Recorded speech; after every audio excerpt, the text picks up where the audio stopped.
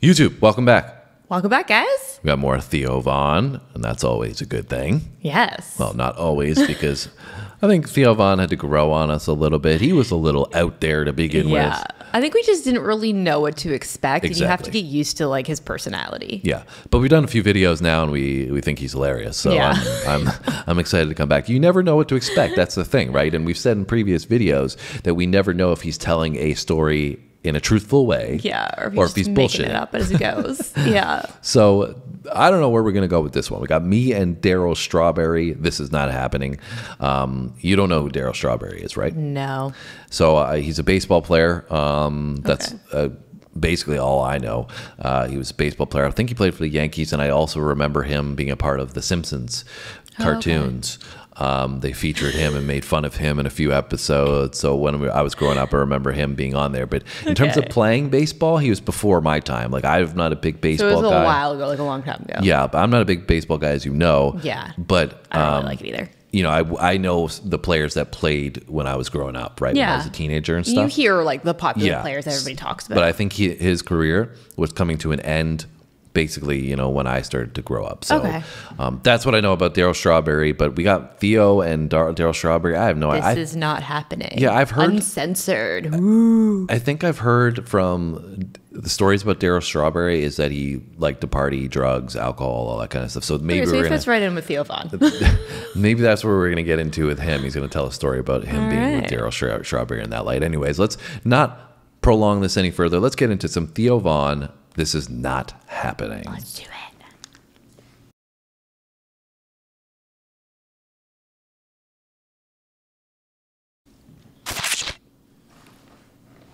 This may get dirty. So he starts saying, I got a gift for you. I got a gift. And I grew up in like a broken neighborhood. You know, I thought it was going to be his cock, you know?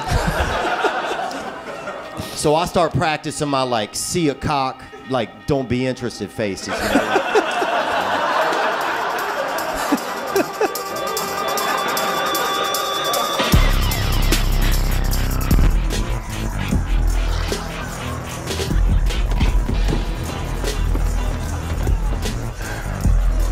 Welcome to This Is Not Happening.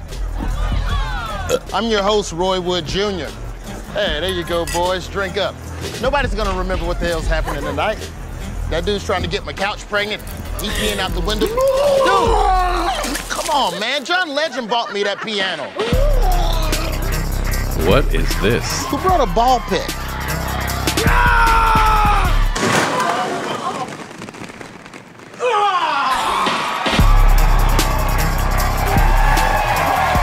His podcast is called This Past Weekend, a Southern boy like me, Theo Von. So, I am 11 months sober, right? I'm a sober guy. Thank you. Appreciate it. I didn't want to be, but this is what happened. I was in New York City, right? New York City, New York. They call it the same thing right back in front of each other just to really piss you off before you get there. It's like we heard you in the beginning, you know? But I was in New York City, east of Hoboken. Didn't get And I that hadn't one. planned on doing any cocaine. Okay? I planned on doing this much cocaine. That's a zero amount, you know? But apparently some cocaine had planned on getting together with me when it left its home that evening. So I went to this party, man, and my friends were at this party, and I felt uncomfortable when I got to this party.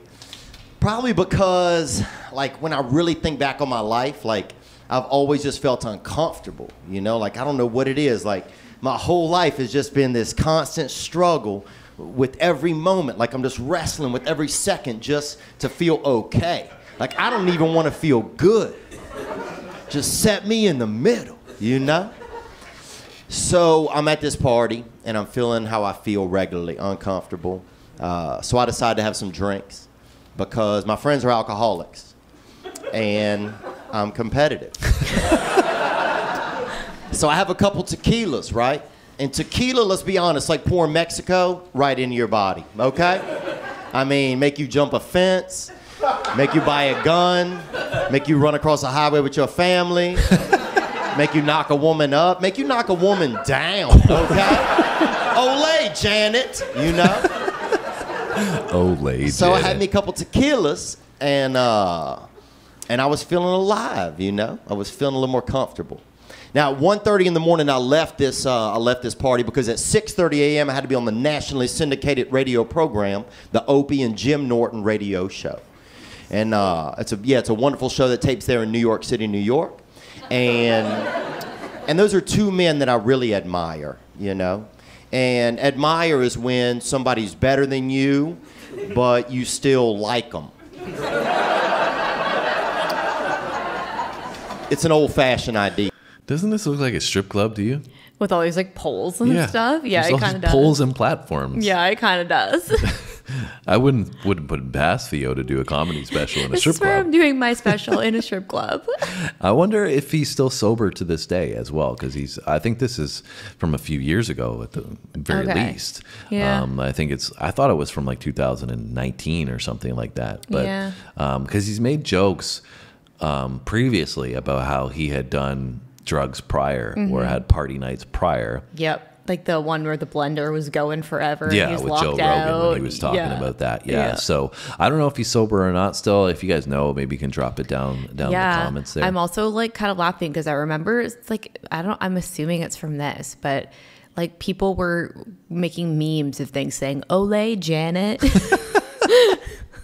I never I've knew never what seen that. it was from. I've never seen it. Yeah. Well, I'll have to usually find I'm it. the one that's seen all the memes. Yeah, I'll have so. to find it. So at 1:30 a.m. I get into this taxi cab, right? This beautiful Asian girl that I do not know gets into the taxi with me. We're both headed the same way. They call it sharing a taxi, okay? And this girl lays the back of her head right into my lap. And I'm thinking, fuck yeah, you know?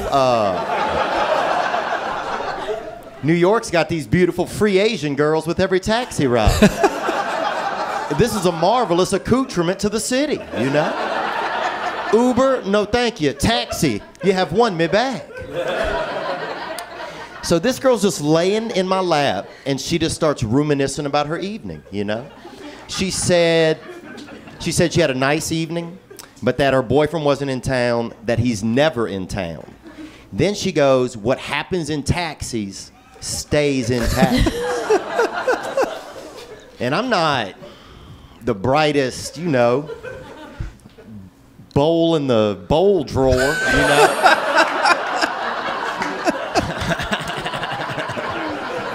Fuck, dude. You ever wander into a sentence, you're like, how do I get out of it? I feel like he forgot what he wanted to say on that. I know, he was like bowl in the bowl jar. Oh, that was funny. But I'm looking around this vehicle after she says that, and I'm thinking, this is a taxi, you know? I mean, taxi me once, shame on me. So I'm feeling kind of cavalier after her statements, right? I go down to make a kiss, you know? This young lady's laying in my lap. I go down to make a kiss. Now, trying to kiss somebody that's laying in your lap, that's a beautiful idea. Until you get right here, okay? And then you're just milling around like a lip rapist, bro. I don't think James Bond could kiss a woman laying in his lap, okay? So she pushed me off of her. She called me a creep. She called me a pervert. Not a pervert. Definitely not a creep. And then it was awkward for a few blocks until she got dropped off wherever she was going. I'm not sure even where it was. I think it was like a halfway house for complete cunts or something. And at that point, it's just me and the driver, you know? And I thought he said drugs. He could have said something else. English wasn't his first language, you know? He was bilingual. But I heard drugs in my head, you know? And so I said, cocaine! Like I was Christopher Columbus, bruh. And we just landed on crack rock, you know? And I heard him accelerate that vehicle. And that's universal language for we're gonna get some cocaine. Because that's a drug to me, you know? Weed is a confusing spice. I mean, weed will make you forget how to get home. Cocaine will make you forget how to get to heaven. So we just drove, man. We just drove, man. And we drove for about a half hour into like North Harlem, if that's even a place. I don't even know. But it was a dark neighborhood. And that's not a euphemism. All the street lights were busted out. So you couldn't tell that it was predominantly black. But I grew up in a black neighborhood. I know when I'm back, you know? And we got there, man, and I gave this dude some money. He gets out of the vehicle, comes back a few minutes later with some cocaine on him, you know? But he sits in the back seat next to me. A little alarming, you know? Kind of like when you're in the air on a plane and you see the pilot taking a piss and you're like, what the fuck, dude? Is this Spirit? Spirit. But this beautiful gentleman scooped up a little bit of cocaine on a car key, put it under my nose, killed that baby, bruh. Then I scooped him one, and he killed his, man. And then, and just a couple of dueling cocainists.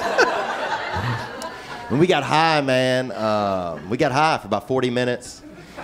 Dude, I remember being so high at one point, I was like, dude, where the fuck is the driver, bro?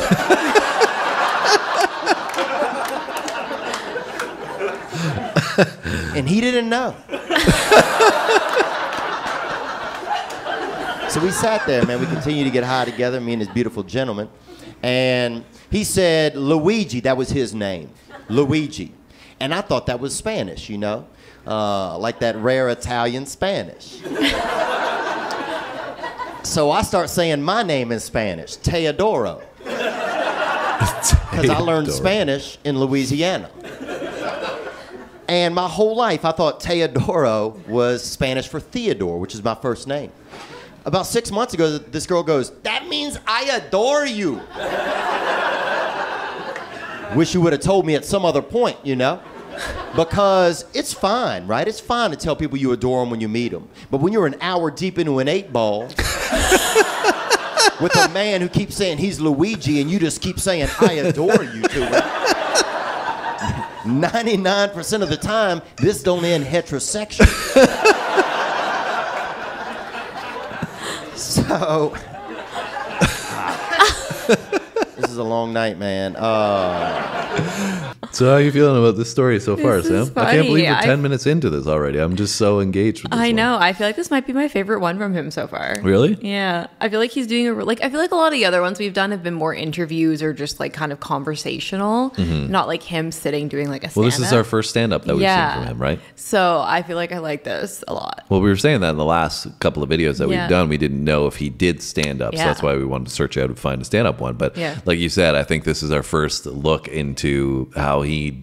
I mean, he's done some storytelling, but Yeah. he's going through a full bit. I mean, we've seen so many Yes. clips. It's been spliced together. Yes. So now we're getting to see the full Theo, you know, in his element of... And it's like he's storytelling, but he's building throughout it, which I Yes. like. Yeah. I really like, you know, the way he's using his inflections and focusing on certain points within the story to highlight it from the comedic standpoint, from Yeah. the performance standpoint. Yes. He's doing that really, really well. And Yeah. this is just generally hilarious. Yeah, Like, no, I'm dying. I love this so far. like I can totally picture him doing Theodora. this. Theodore, I adore you. But the thing is, too, like, I don't think it would work as well if it wasn't him. You know what I'm saying? Yeah, Like, no, it only works because it's him. yeah. And again, we said in the I can beginning. visualize the entire thing in my head. Well, that's what I'm saying. But we said in the beginning, he tells these stories, and you don't know if they're true or if Yeah. he's BSing. Yeah. But the thing about this is you can picture him in Yeah, this I feel like this is situation. probably true. Even if it isn't true, it Or doesn't like- matter because you can still picture him doing it, right? Or like loosely lined with the truth with some embellishing. Yeah. Yeah. I like Heath, whether you're saying Theodore or not. All right, you ready to continue? Yes. This is a long night, man. So he starts saying, I got a gift for you. I got a gift. And I grew up in like a broken neighborhood. You know, I thought it was going to be his cock, you know? So I start practicing my like, see a cock, like, don't be interested faces, you know? Like,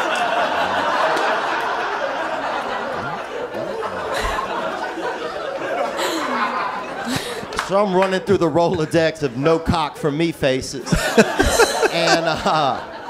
And then he keeps saying, I got a gift, I got a gift for you. Then I'm thinking it's like a thing on his phone, you know, like a GIF. Gift, that's know? what I was thinking. Like a disappointed walrus, you know, like Monday.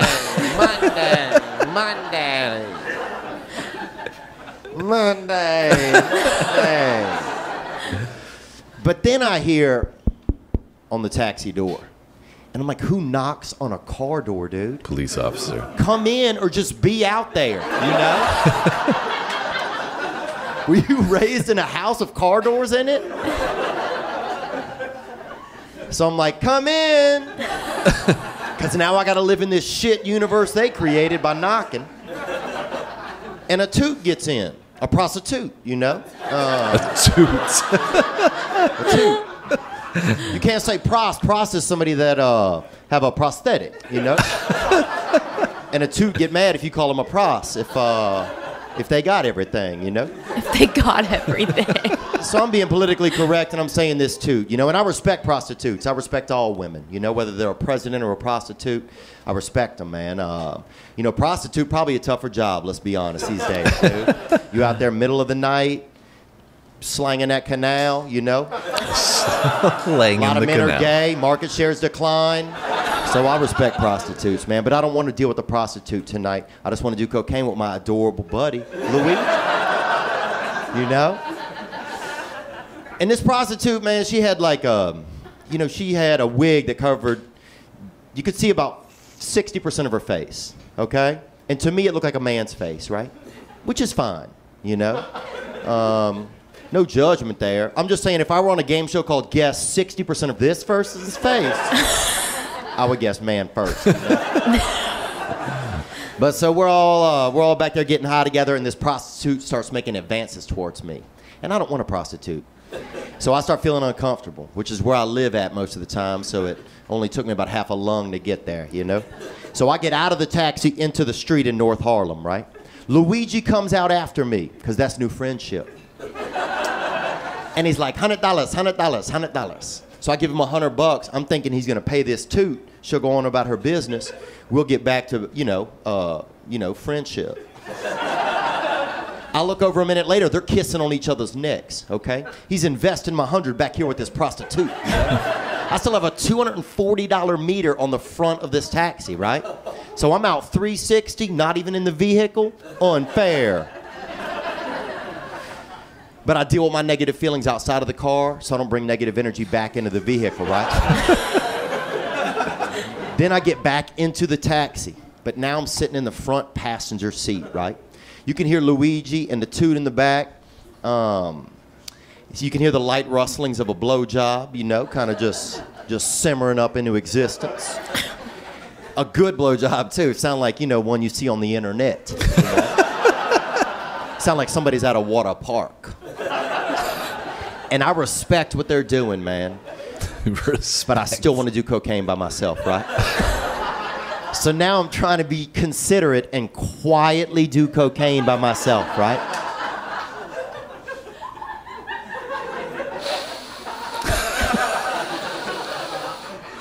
Just the softest little cokehead you ever met, dude. Just like a newborn rabbit just hopping upon a gram, you know?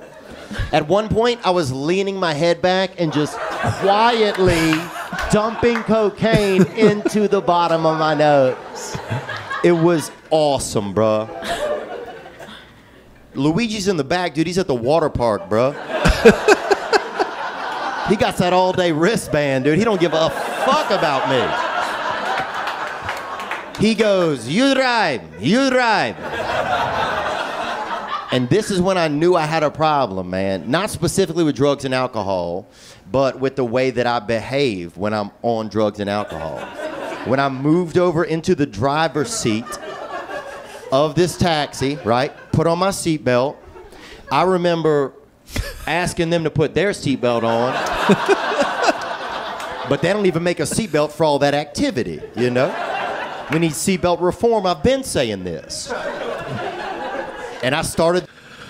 I'm so invested in this story. I know. I'm like, what's going to happen next? I'm hoping it's going to finish and it's not like a 2-part series or something. I but know. I'm realizing that Darryl Strawberry, I mean, I'm assuming that he's referring to the drugs in that instance, because we haven't heard a word about Darryl Strawberry at all. Yeah. Unless like the guy's name is actually Darryl Strawberry at the end of it, that he's going to drop a name. But yeah, I'm like, because that's what I was thinking about. I'm like, what does Darryl Strawberry have to do with this, other than the fact that Darryl Strawberry, I think he did cocaine. But okay, maybe that's what he's referring to. Anyways, I was just saying, like, I'm so invested in this and I need to know how it finishes. So I'm hoping that we're going to finish out. I was also wondering, what's going on with this Darryl Strawberry thing? Yeah, but I don't know what his deal is with pronouncing words, though.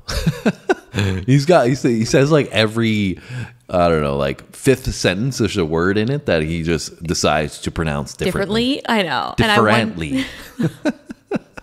But I wonder if that is just like from where he... No. You think he does it on purpose? He's just messing around. True. Yeah, for sure. Anyways, let's see if we get the ending of the story. What do you think's going to happen? I think he's going to get arrested, and that's why he had to go sober. You think so? I think so. No? Maybe he has to go to rehab? I think I don't know. You think he decided on his own?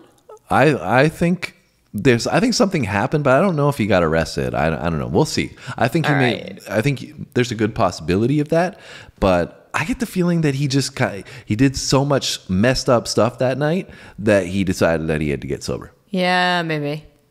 Let's find out. We need seatbelt reform. I've been saying this. And I started this vehicle and I drove us off into North Harlem, man, at 4:15 in the morning, just driving. Drove for probably about 20 minutes. Didn't know where I was. You know, my brain's like, damn, dude, you're lost. It's 4:30 in the morning, man. You're high on cocaine. But at least you're working.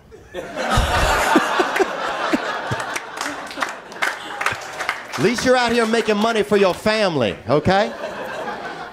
I don't have a family, dude. More importantly, I don't drive taxi, bro. But then my brain also goes, but man, you don't have a commercial driver's license. As if that was going to be an issue when the cop stops us. There's empty cocaine bags everywhere, right? Look like I've been washing my face with powdered donuts. There's sex crimes in the back seat, potentially gay sex crimes in the back seat. And that officer's just gonna be like, that's all for naught, young soldier. You don't have a chauffeur certificate. But that's what got me to pull over, man. I pulled over, I left a couple $100 on that car seat. I started walking off, man. I walked about 3 blocks, got into a regular taxi, right? I even made him pop the trunk just to make sure that spare tire wasn't shooting up in the back, you know? I get to my hotel, it's 5:30 in the morning, and in 1 hour, I gotta be on the nationally syndicated radio program, the Opie and Jim Norton radio show, 2 men that I really admire. So I finished doing my cocaine. Because you can't not finish your cocaine, dude. Try to not finish your cocaine. I will watch you try. What do they put in it? Cigarettes? I took 3 showers in 10 minutes, son. And dried off after each one, bro. You don't know me. Then I start walking to the radio station, right? It's 5 blocks to the Sirius building. Halfway there, I realize that I have on jeans with sweatpants over them. Something I've never worn before, because nobody's ever worn it. I'm the Neil Armstrong of pants this morning. I get up to the radio station, they tell me I gotta be in the air for 3 hours. There's 1 million listeners, right? I can't feel my face with either hand. Highest I can feel my neck. Running on neck thoughts. And the other guest for the day is Darryl Strawberry. Yeah. Who's in the Hall of Fame. He's a Hall of Fame baseball player, and he's in the Hall of Fame for cocaine. Wasn't an 8-ball this beautiful man couldn't hit, right? And bless his heart, man, he's 13 years sober, and he's eloquent and successful and well put together. And he was some of these ideas that maybe I envision myself as, but this morning I'm showing up, nothing like that, So it just made me think like, dude, you got to tighten up, And I'll say this too about Darryl Strawberry, man. I have big nostrils. Darryl Strawberry got the biggest nostrils you've ever seen. I'm not saying it to shame him. It's not an ethnic thing. This man got dead stars at the bottom of his nose, okay? And I just say it so that you understand he didn't stand Did you get that reference? Stars? Dead stars. It's a black hole. Oh. He's got black holes. Anyways, there's only like 30 seconds left, so let's see what he says. Darryl Strawberry got the biggest nostrils you ever seen. I'm not saying it to shame him. It's not an ethnic thing. This man got dead stars at the bottom of his nose, okay? And I just say it so that you understand he didn't stand a chance against a fine powder. This beautiful man could kill a spice rack from 70 feet away, okay? Take that, nutmeg. What you looking at, coriander? But on this day, he was everything I needed to see, So that's when I got sober, and now I've been sober for 11 months. And I'm Theo Von. Thank you for having me. You guys be good. So Darryl Strawberry did make an appearance at the end of the video. He had some relevance. Yeah. Oh, he was his inspiration for going sober. Yeah. Like I said, I don't know if he still is, but that was a wild story to say the least. I'd be very curious to know if that is in fact true. I don't think he would ever tell you whether it was true or not. Unless you were like a good friend of his, then he might tell you. He might say, yeah, there was some things in there that I boasted a little bit. Yeah, boosted up a little bit. Yeah. But like I said, I wouldn't put it past him. He just seems like a wild guy. Oh yeah, he definitely seems like a wild guy. But he seems wild. Like, I mean, I guess that's also because he seems wild without drugs. Yeah. So with drugs or alcohol, I can imagine that he's pretty wild. But I mean, that we've even did what is it? Bert Kreischer, the machine, right? Another comedian that likes to party and well, not the style, but no, just like the experiences. That same conversation and stuff that obviously going to Russia and doing all that wild stuff. Anyways, experiences. We've done that clearly, so if you want to check that out. But I enjoyed this one. This is great. I was laughing all the way through. It's hilarious. Yeah, no, and I feel like, I mean, maybe I'm just naive, but I feel like you have to have experienced something along the lines of that to even come up with story to begin with. I feel like it's hard to just like randomly make all of that up. Like my brain wouldn't even be able to put all that together. Yeah, I guess that's fair. I mean, it could be somebody that that did it though. True, too, that's fair. Right? Yep, inspiration from somebody else. Yeah, somebody told you a story about it, or you read it in a book or something like that, and then you kind of elaborated on it a bit more. But anyways, did you like it? I did, yeah, I was dying. I'd say that's probably my favorite one we've done by him so far. Yeah, it was great. It was great stand-up. So I'd like to see more stand-up. Would you say that's your favorite from him? Yeah. Yeah, I would say so. Yeah, I want to do more stand-up too. For sure. So if you have a recommendation for stand-up, let us know. We just, caught this on a whim. We like I said, hadn't seen a lot of Theo Von stand-up prior to this. So let us know in those comments, guys. Make sure you hit the like button before you go. If you want to subscribe, this is your first time, make sure you do that now. Make sure you hit the notification bell as well. We drop comedy, music, sports, and history. So this is a place to be if you want new content. Yes. All right, that's it from us today. We'll be back tomorrow. See you guys in the next one.